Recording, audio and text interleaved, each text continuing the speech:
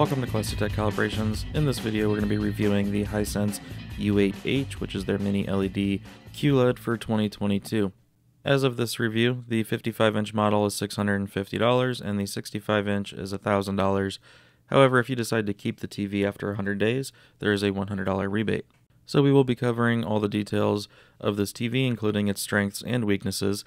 However, right off the bat, I will say that this is a fantastic value at or near $1,000 for the 65-inch model, and compared to its main competitor, the TCL R655, this is notably better in video content, whereas the TCL is better for gaming, and that will be explained shortly. What this TV does great, though, is its HDR10 performance is really excellent for the price. The brightness is among the highest that I've measured at any price point. So if you do a typical Windows style measurement, it goes from a little over 800 nits in a full field window up to over 2000 nits in a 25% window at D65. However, using a new method that I have for measuring brightness that actually represents real content with a highlight at different APL or average picture level brightness, you can see this chart here that it can hold that highlight roughly around 900 to 1000 nits pretty consistently, and it goes from 0 to 1000 very quickly and then drops back also very quickly. In comparison to the TCL R655, its highlight is about 150 nits on average higher on the U8H than it is on the TCL. But also to show the color gamut or BT 2020 coverage, 80% is higher than the TCL and also very good for this price range, or really any. Really only QD OLED will go higher at around 90%. Now another thing that you might see with like Samsung's in particular is in order to have the high gamut coverage, they sacrifice P3 accuracy by oversaturating. This doesn't do that nearly as bad. You get some oversaturation in red, but it's not terrible, not like the Samsung's. One of the biggest surprises for me with the U8H is that its color accuracy, while not great, is certainly much better than anything else in this price range, and really it's like on par with, say, a mid-range Sony X90K. The same could not be said for the TCL R655. Also, being that this is a Google OS TV, there's not really any issues with the settings or the available settings. However, do note that there is a button on the remote above Netflix with 3 lines, doesn't say what it is. You need to press that when you're using an HDMI source and change the HDMI port to enhanced in order to get HDR. A lot of people will overlook that, but as long as you know that, then you'll be fine. Other than that though, like I said, the settings, it has everything that you could pretty much expect out of it. For the most part, they work pretty well. Alright, so now let's talk about SDR. So SDR in this really isn't that bad.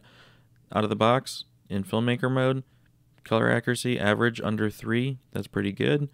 And then with just minor tweaks to white point, contrast, and lowering the brightness because it is way too bright out of the box, we get the gamma dialed in 2.34, that's pretty good.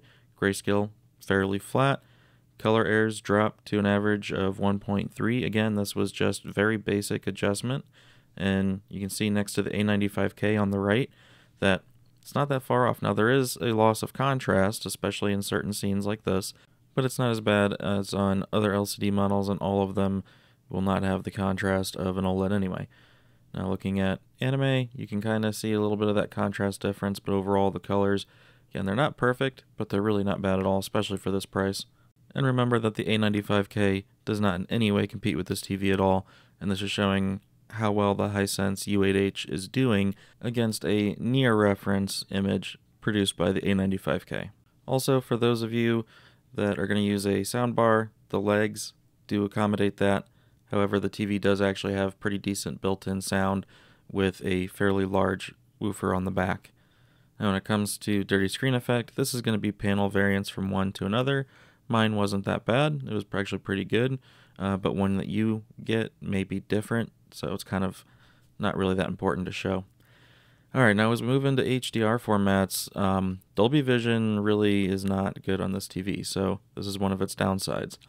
As you can see with the Dolby Vision on the top, how much brighter it lifts everything. You can see with that EOTF chart, and as we compare to the A95K, you can see how overly bright everything is. So there's a large loss of contrast, depth, and saturation because of how lifted that EOTF is in Dolby Vision. And you see even especially in dark scenes or dark objects, they're just not very dark. You lose that atmosphere, and when it comes to that, with it being an LCD, so there is slight blooming, even though it is very good, there's still slight blooming. It just really looks washed out and bad with Dolby Vision. Alright, now let's talk about gaming for a few minutes. First, in SDR gaming, you can make it bright. Like, it gets very bright for SDR gaming. However, there is major posterization on this that I have never seen anything like this on any other TV. As I load up Destiny, just on the loading screen, you see it immediately. That first had all those pink waves in it. This, you can see all these bands and lines and dark areas. Let me back up the camera, do it again. You see those pink waves in the image. That's all posterization, color banding. And this is visible within the game in dark areas especially.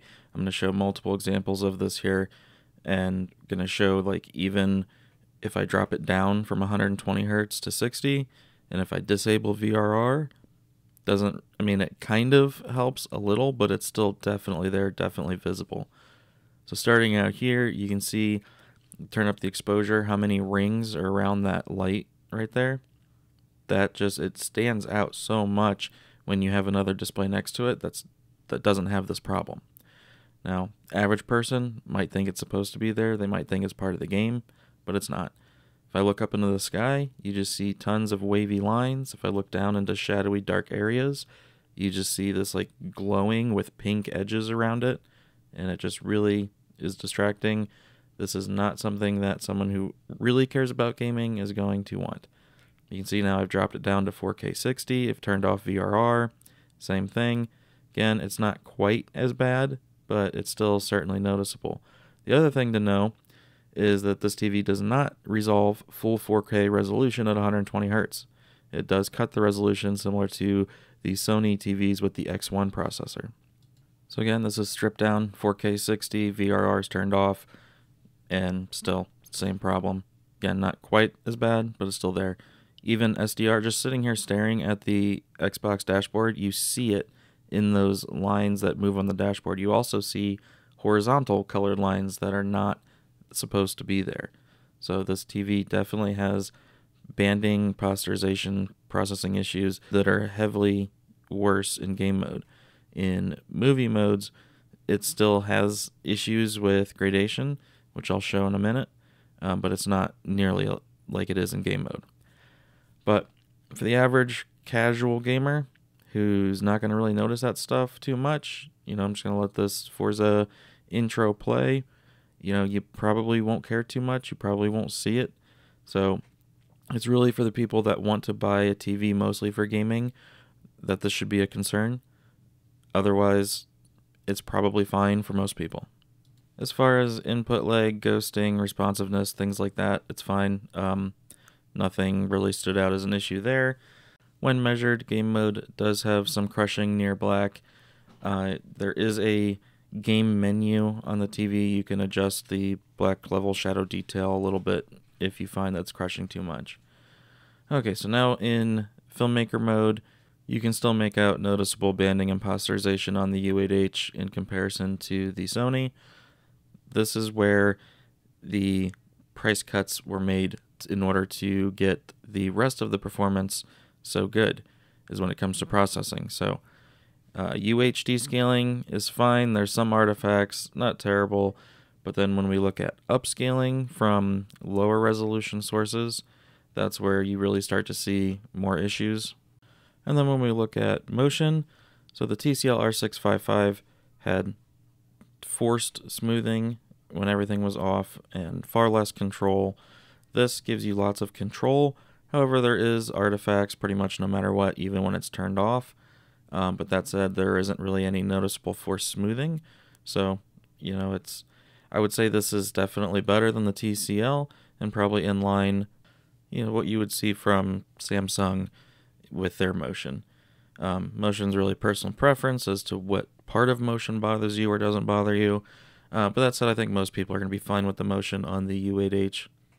Alright, and then when it comes to the black bars and haloing, blooming, dark scenes, this is like a worst case scenario here. You can see the black bar on the top does raise a bit. It's not terrible, it's not the best, but it is very good, especially like compared to Sony, who lets the black bars raise a lot. Alright, and then for sports, SDR, again, gets very bright. You see on the Sony, I just reset it, so if there was any dimming, that's as bright as the A95K will get for sports.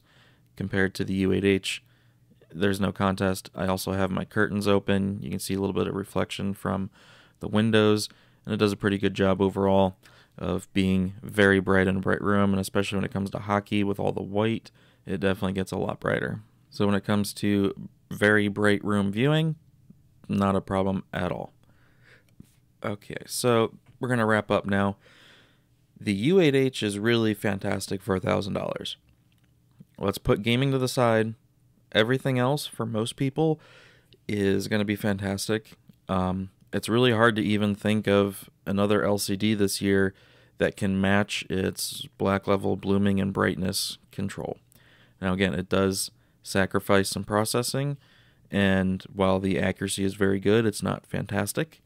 So whereas if you went with a Sony, which is going to cost more money, you would sacrifice the black level and the blooming in order to get a little more accurate and better processing. If you go with an LG QLED 85, we haven't seen the 90 yet, that should be coming soon, but if you go that route, you would be paying considerably more money to get maybe a little better accuracy, some better processing, better gaming, but at the sacrifice of not getting as bright. And also the QLED 85 does have this light leakage issue that's a panel lottery. And then when it comes to Samsung with the QN90B, there's a lot of local dimming issues surrounding that TV. There's issues with its color gamut. Its accuracy, I would say, is probably worse than the U8H, at least in most regards. So again, you'd be paying more to have different kind of trade-offs. So it's really hard to think of another LCD-based TV in 2022 that would be better than the U8H, at least when it comes to its, again, the three main things that it does so well is brightness, black level, blooming control. I would say the X90K, which is similarly priced, is a more well-rounded display for most people if gaming is a bigger concern. Or if you want to go with the TCL R655, check my review on that to see if you can live with the issues that it has if you're more into gaming. But if gaming is more casual or not that important, then this is the $1,000 king for you. Now, when it comes to looking at OLEDs, there are some OLED models, especially if you're still able to find last year models, that would be not too much more. And then that just comes down to your preference of if you like a brighter capable LCD type panel, or if you like OLED for the darker scenes that an LCD just will never be able to handle as well as an OLED. So I think that pretty much covers it all. The Hisense U8H is going to be pretty much my budget choice for 2022. Everything 1,000 and under. Again, unless gaming is much more important, then maybe pay the couple hundred or few $100 more for an X90K to have something more, like I said, balanced, but it does have its shortcomings. But anything under this, I would just say either go down to the 55-inch model, which is $650. Like, this is the best HDR performance you're going to get from an LCD-based TV at almost any price. So it would be very hard to make a case for basically anything else under $1,000, and even, you know, up to $1,500 or $1,800, you're still struggling to think of something better than this. So definitely recommend the U8H if that's your price range, if it hits the boxes that you're looking for. Again, the main group that I would say should look elsewhere is hardcore gamers or people who are looking for the best looking gaming modes. Maybe give this one a pass then. Otherwise, it should be at the top of your list. So that's going to be it. I hope this helps you out. I thank you all for watching, and I hope to see you in the next one. Have a good one, everyone.